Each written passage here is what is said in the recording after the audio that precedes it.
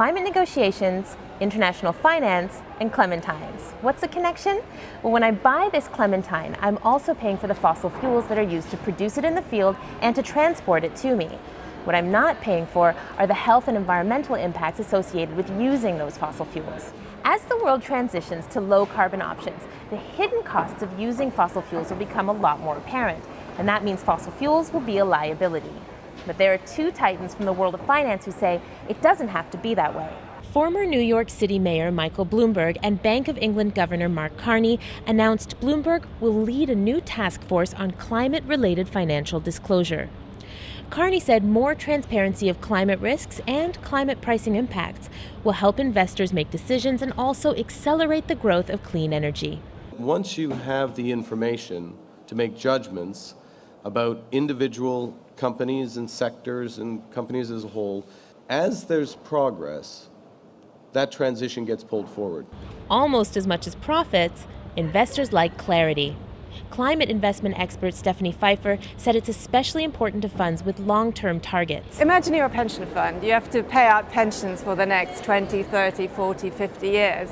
So of course you're going to be impacted strongly by the physical impacts, but also if regulation suddenly changes because governments are trying to catch up, it will have a huge impact. Sakar Nusebi manages a $30 billion pension fund that has to deliver profits decades from now. The reason that this has become a big issue is very simply that people have come to the realization that governments are not going to allow us to burn all these coal assets and oil assets.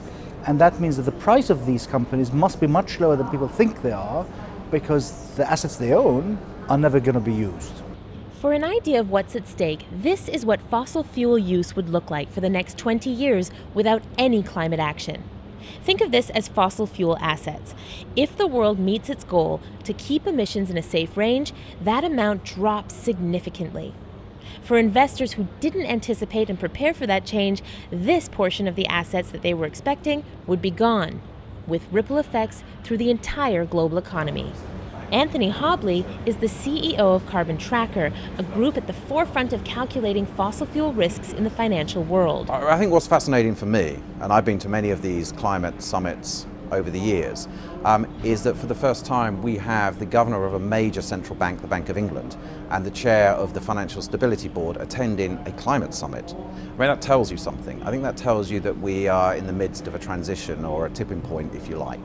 Pfeiffer says there's no doubt that this understanding extends to the highest level of high finance. And this is the first year really that the investors have turned out in force at a COP because they see this as a critical moment. They're convinced the energy transition is happening and they want to have their voice heard at this really important event.